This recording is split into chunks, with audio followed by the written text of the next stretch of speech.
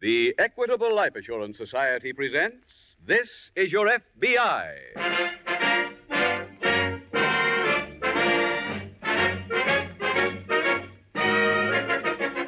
This is Your FBI, the official broadcast from the files of the Federal Bureau of Investigation. Presented as a public service by the Equitable Life Assurance Society of the United States and the Equitable Society's representative in your community.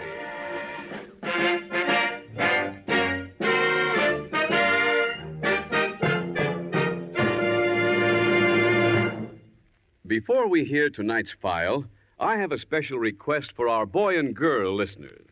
If your dad or mother is not near the radio now, please tell them that in just 14 minutes, the Equitable Life Assurance Society has an important announcement about home mortgages. Yes, the Equitable Society is going to give full details on their assured home ownership plan. It's a money saver, a worry saver, a home saver. So, will you do that, boys and girls? Tell Dad and Mother to listen 14 minutes from now for the important information on the Equitable Society's assured home ownership plan.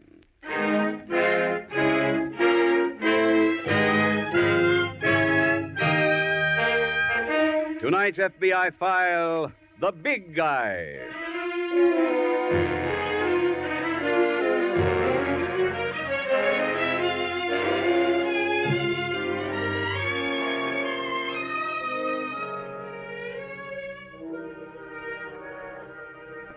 History has a way of repeating itself, of forming a pattern which recurs at almost regular intervals. For that reason, anyone studying the field of crime today must go back and study the happenings after World War I. There began a rising tide of crime with the coming of peace in 1918, even as there is a rising crime wave today. Criminals banded together and formed what used to be called gangs. The men were identified by the now almost outworded gangsters. But if the word is outmoded, the methods of operation are not. And today, one of the biggest problems facing every law enforcement agency like your FBI is the potential return of the mobs. The crime wave can be fought, and fought successfully if the formation of new interlocking groups of criminals can be prevented. Once the ranks are formed, fighting the war against criminals is more difficult because arresting an underling does not impair the effectiveness of the mob, does not destroy the leader, the man on top.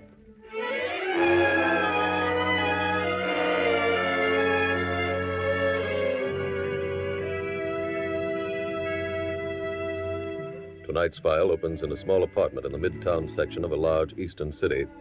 A short, stubby man is removing his shirt as he talks to a newly arrived visitor. Sorry you had to wait for me, Charlie. I had to go down to the drugstore to get this stuff. What is it? It's for mosquito bites. I'm covered with them. Yeah, I can see him. You want to rub some of the stuff on my back, Charlie? Sure. Oh, I hope it works. This itch is driving me crazy. How's that feel? Oh, great. Get some on my neck, will you? Okay. How'd the trip go? Can't you see the condition I'm in? What a trip. Brother, that's the last time I leave this town. Yeah, here. Little right here? Yeah, right there. The first thing is the train. It's old, it's hot, and it's dirty. Then to make it worse, I draw an old guy sitting next to me who beeps to the conductor when I light a cigar. Can't smoke all the way up. Oh, fine. Then I get up there, walk 3 miles to the river. I find a spot behind some weeds and a little clearing. Mm-hmm. For 3.5 hours I wait, just sitting there. I was chewed by mosquitoes, bees, and every other bug in the book. Yeah. I guess that does it. Oh. Thanks. Lou show up? Yeah, finally. What happened? Came down the river in a canoe.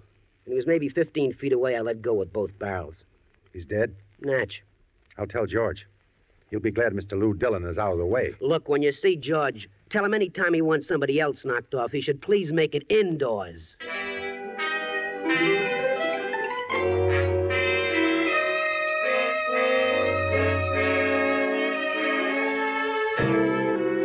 Next morning at the local FBI field office, Special Agent Jim Taylor is standing in front of the teletype machines reading an incoming message when Agent Don Conway approaches.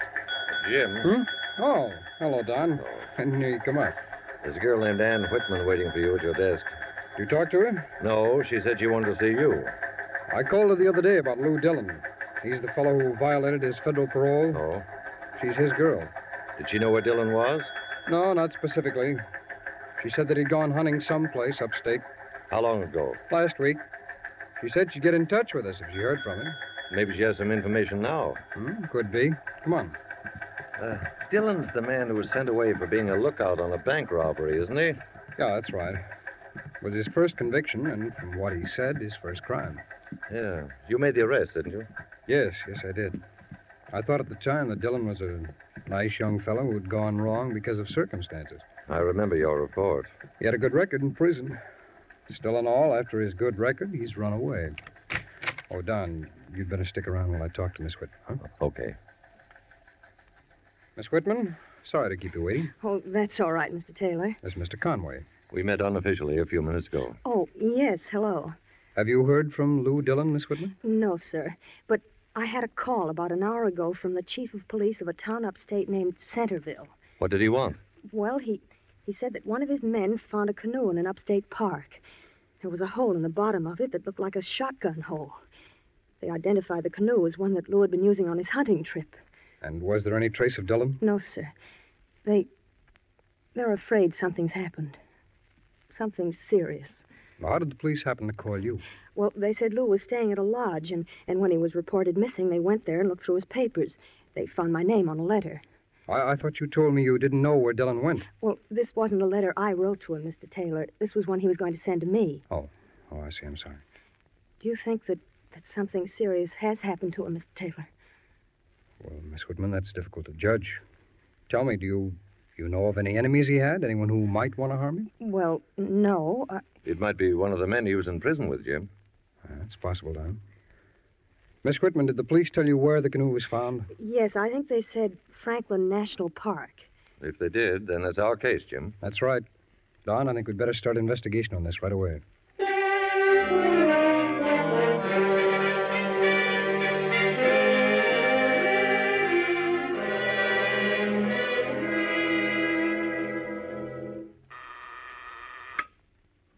Yes? Mr. Blair to see you. Send him right in. Yes, sir. Oh, and Miss Williams, hold all calls for the next 10 minutes. I don't want to be disturbed. Yes, sir. Hi, Mr. Medford. Come in, Charlie. Okay. Well, glad to see you back. Thanks. It's good to be back, Charlie. How was the trip? Very tiring. I covered 10 cities in 10 days. Hey, did you do any good? Well, some things were accomplished, but they didn't come easy.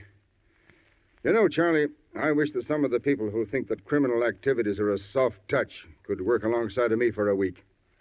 I think that they'd have found out that those of us who deal in larceny have to work twice as hard for our illicit dollars. You can say that again. I've been tempted many times myself to turn legit. Yeah. Freddie get back? Yeah, he came in yesterday, covered with mosquito bites. He was really steamed about being sent to the country. Was he successful? Oh, yeah. Everything went fine. I'm almost sorry to hear that. Yeah. Well, you're the one who wanted Lou Dillon knocked off. Yes, I know. But I was rather fond of that young man. Then why did you want to see him get it? For business reasons. He could have gotten us in trouble. How? Well, when he was released from prison, he decided to go straight. That made him too big a risk. He knew too much about us. Oh. Didn't I hear that he planned to get married? Yeah, next month. Probably be quite a blow to the girl. Do you know her, Charlie? No. Freddie does. Well, have Freddie pay a call on her and, bring her some cash. That might make things a bit easier. Okay. Oh, and tell Freddie that he's got a bonus coming for killing Dillon. A bonus? Yeah. 2 weeks in the country.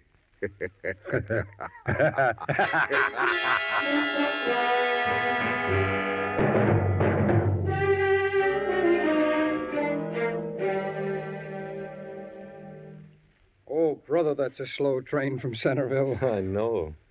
Did you see the chief of police? Yes, by the time I got there, he'd already had part of the river dragged. Find anything? Well, no trace of Dillon's body, if that's what you mean. How about anything else? Oh, they found Dillon's rifle, and it hadn't been fired. Well, that removes any question of suicide. We knew before we found the rifle that it wasn't suicide, Don. How? Well, the canoe was found downstream, So? An examination of it showed that the blast which ripped a hole through it had been fired from the outside. It still could have been an accident. Oh, this wasn't any accident, Don. Well, how do you know? Well, we've got evidence. Along the bank of the river, at approximately the same place Dillon's gun was picked up, there were indications that someone may have been lying in wait for him. There was a small area of beaten-down grass where someone had been sitting, and sitting quite a long time, too. There were 17 cigarette butts strewn around. We also found footprints leading to the spot and away from it. I hope they were good enough for impressions. Yes, they were. The lab ought to be able to give us some help on this one. Well, I sent in the cigarette butts and the footprint data on the way up here. Any idea when we'll get a report? Well, they went right to work on it. Jim, does Lou Dillon's girl know about these latest developments? Yes, I notified her. You know, this case started out to be a simple federal parole violation, Don. Yeah. And the way it looks now, it's murder.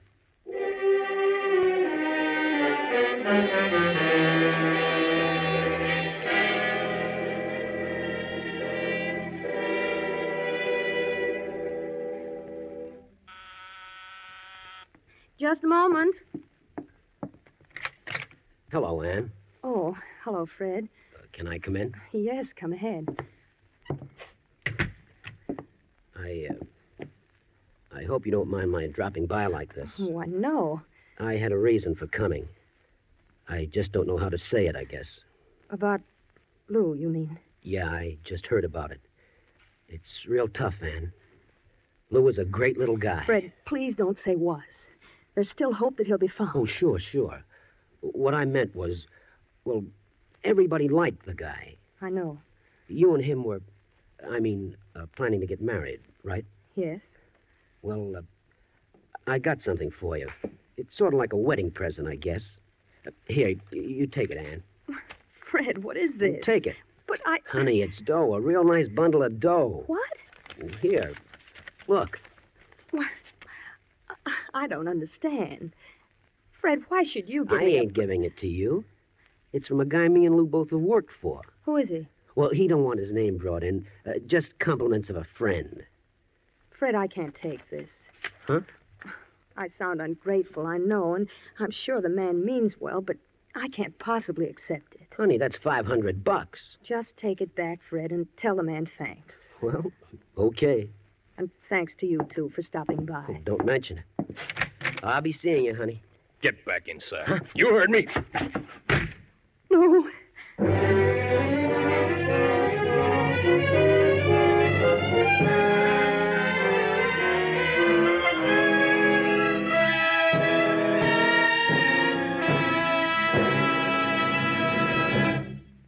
We will return in just a moment to tonight's file, which shows how your FBI protects American citizens in American homes. Now, a word about another type of home protection: protection against mortgage foreclosure, a plan which not only safeguards the homeowner during his lifetime, but also continues to protect his widow if he should die. Here is what happens. It's the Equitable Society representative holding an envelope in his hand. He says, "Good morning, Mrs. Rogers. I thought I'd bring these over personally. Here's the canceled mortgage on your home, all paid up. And here's a check from the Equitable Society. It covers all the payments your husband made to reduce the principal of the mortgage during his lifetime." Sounds almost too good to be true, doesn't it? But this is exactly what happens in the Equitable Society's Assured Homeownership Plan, which combines a low-cost first mortgage with special life insurance protection. Under this plan, the widow doesn't inherit a mortgage. She inherits a home that's hers free and clear. What's more, every dollar previously paid under the plan to reduce the mortgage is returned to her. If the plan has been in operation for a number of years, this payment will amount to a very considerable sum of money. In addition, this Equitable plan protects the home against another great hazard: hard times. The Equitable Society's Assured Home Ownership Plan accomplishes this through a special cash fund which is built up during the owner's lifetime. This fund is always ready for use if sickness or unemployment threaten home security. As the mortgage shrinks, the cash fund increases. For example, it can be used to pay off a 20-year mortgage in approximately 15 years. Last but not least, the mortgage interest is only 4%, and there's a liberal allowance to cover title search, lawyer's fees, and other closing costs. So, all in all, a man is very fortunate if his health, age, income, home, and its location qualify him for an equitable, assured homeownership plan. The way to find out if you qualify is to get in touch with your Equitable Society representative. Look in the phone book or write care of this station to the Equitable Society. That's EQUITABLE. The Equitable Life Assurance Society of the United States.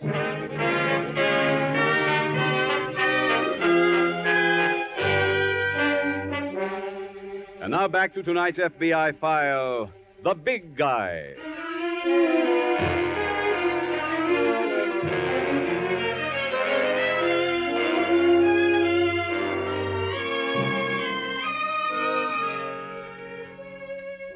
One of the many shocking things about the tremendous segment of our population confined in the prisons of the nation is that more than 50% of those persons are in prison for at least the second time. Some of them have been returned more than a dozen times. Somewhere there is an answer to why there is more than an even chance that anyone who is sentenced to prison for the first time will ultimately be returned to prison after his release. Possibly part of the answer lies in the fact that the public will not accept an ex-convict into its midst. There are many firms which will not hire a man who has done time. There are some communities which will not allow him to live within their confines. Not every ex-convict wants to lead a perfectly law-abiding life after his release from prison. Some of them are bitter at their treatment by society and want only to inflict revenge. But there are some who honestly want to lead a normal, useful life and to forget the past. It is our duty, the duty of every one of us, to make those men welcome in our ranks and to give them a chance to prove themselves useful members of society.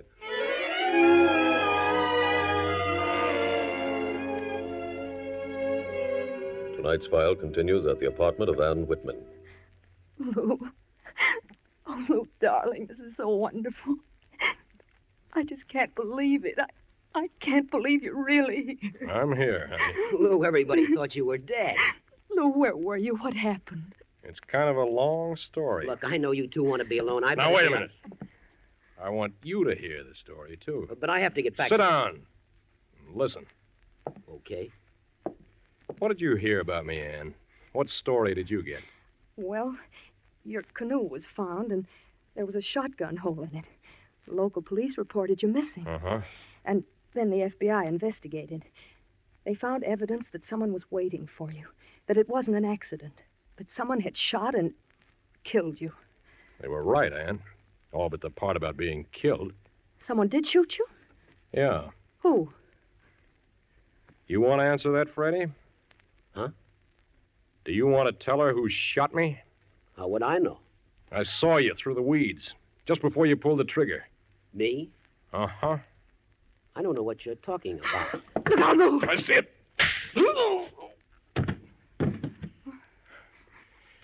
Did you pick up his gun, honey? Yes, sure. You got anything we can use to tie him up? Well, I don't have any rope. Can I use that extension cord? Oh, sure. I want to be sure we keep him here after he comes to. Lou, did Freddie really try to kill you? Yeah. But why? You were friends. He was just taking orders. From who? The big guy. Who's he? The guy I used to work for. But why should he I'm want to... playing it straight, honey. I guess the big guy didn't like that.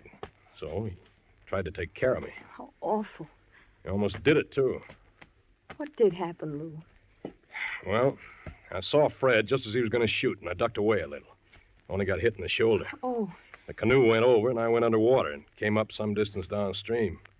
I guess Fred figured he'd really finished me. Well, why didn't you go back to your lodge? I knew they'd come after me again.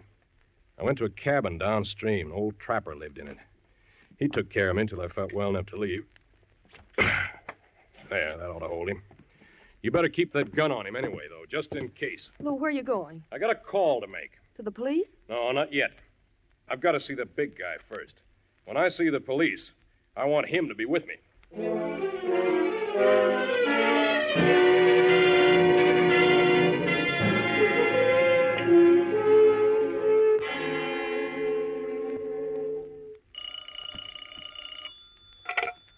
Special Agent Conway speaking. Hello, Don.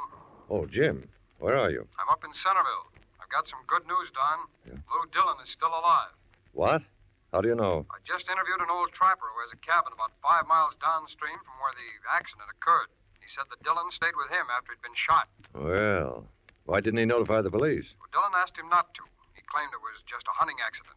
Where's Dillon now? He left there earlier today.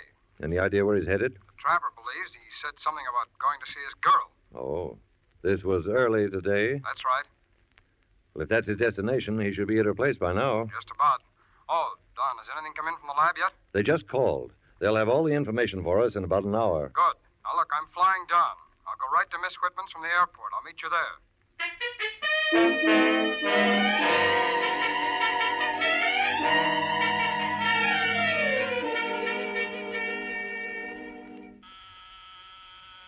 Just a minute. Oh, hello, Mr. Taylor. Come in. Thanks. Mr. Conway just got here. He's with Fred Hall. Fred Hall? Hello, Jim. Oh, hi, Don. This is Fred Hall, Jim. And according to Miss Whitman, Hall is the one who shot Dillon. Lou got here just in time to catch him and tie him up. I see. And where is Dillon? Miss Whitman said he went to see someone called the Big Guy. Hmm? He believes he's the person who ordered Hall to shoot him. Who is the Big Guy, Hall? I don't know what she's talking about.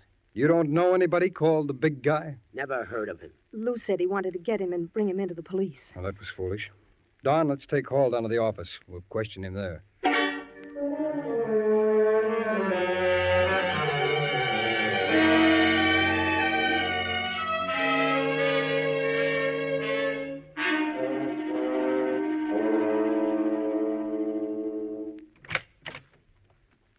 Hello, Mr. Medford. Lou Dillon. That's right.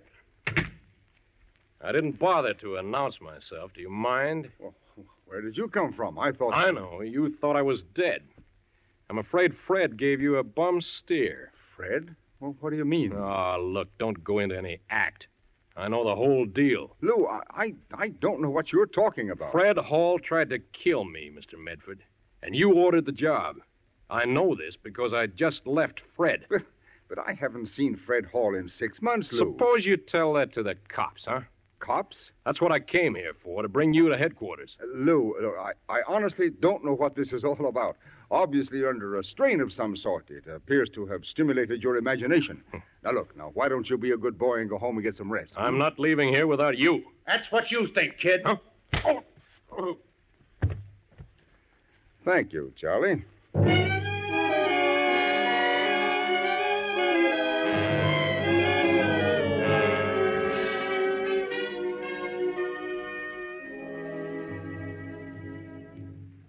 Hall, the last time you were arrested, you were picked up with a man named Charlie Blair.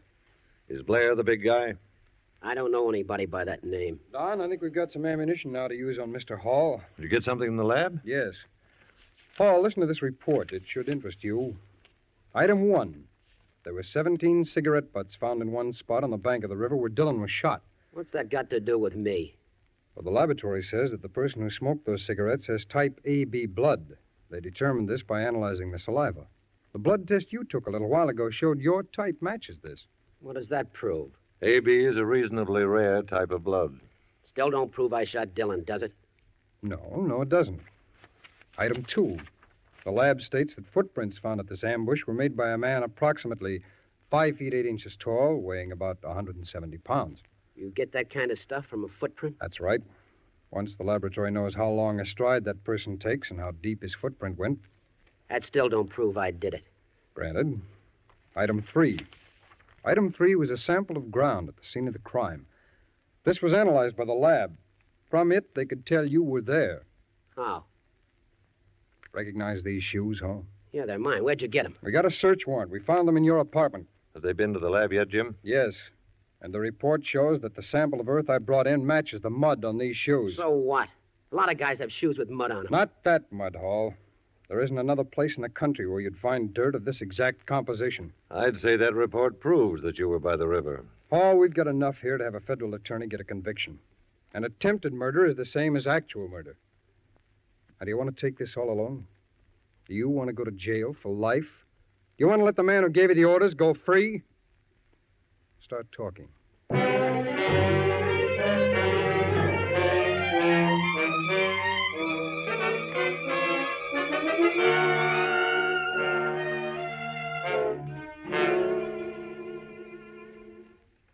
He's out, Mr. Medford. Real cold. Good. What are we going to do with him? That's pretty obvious, isn't it? Yeah. And this time you'd better take care of him yourself. Okay. But not in here. It's too messy. How about the garage? Well, I'd just as soon he didn't turn up for a while, Charlie. Suppose I drop him in the river. Fine. Shall I move him now? Yes, take him away. I've got some work to finish. Okay. Use your freight elevator, huh? Yes. It's kind of heavy. Would you open the door? Oh, sure. Put him down, Blair. What? Go ahead, Jim. I've got them both covered. Who are you? We're special agents of the FBI, Medford. We came here for you and Blair. Dillon's unconscious, Jim, but still breathing. That's good, but it still doesn't change the charge. You two are still being arrested for attempted murder.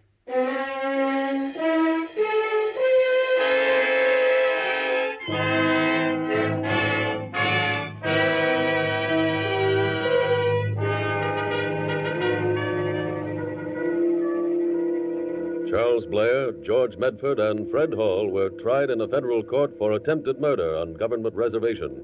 All three men were sentenced to life imprisonment.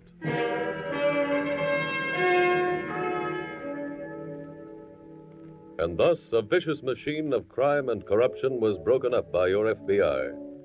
It is true that two special agents made the actual arrests in tonight's case. But the evidence from which the convictions were obtained came from the laboratory of your FBI, the laboratory which serves as the unsung hero in a great percentage of cases.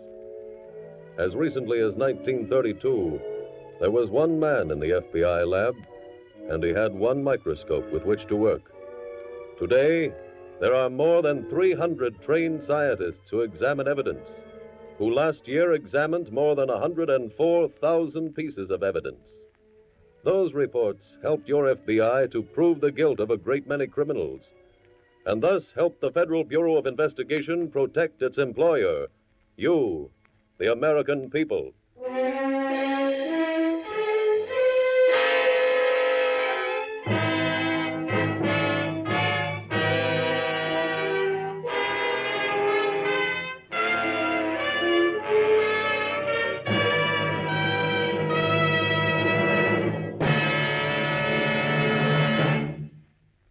In just a moment, we will tell you about next week's exciting case from the files of your FBI.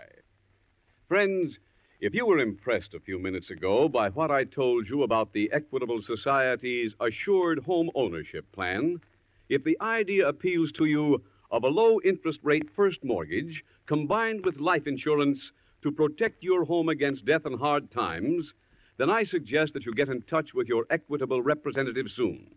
He'll show you exactly what this plan will do for you personally, how much money it can save you, how much added security it will give you. So contact your Equitable Society representative without delay, or write care of this station to the Equitable Life Assurance Society of the United States.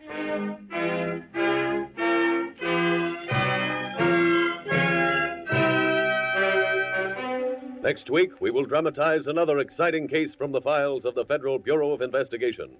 The dramatic story of a manhunt through a flaming forest. Its subject, a prison break. Its title, The Curious Prospectors.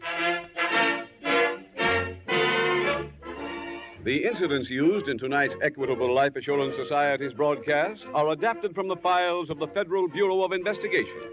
However, all names used are fictitious, and any similarity thereof to the names of persons living or dead is accidental. Tonight, the music was composed and conducted by Frederick Steiner. The author was Jerry Lewis. Your narrator was William Woodson, and Special Agent Taylor was played by Stacey Harris. This Is Your FBI is a Jerry Devine production. This is Larry Keating speaking for the Equitable Life Assurance Society of the United States and the Equitable Society's representative in your community, and inviting you to tune in again next week at this same time, when the Equitable Life Assurance Society will bring you another thrilling story from the files of the Federal Bureau of Investigation, The Curious Prospectors, on This Is Your FBI. This is ABC, the American Broadcasting Company.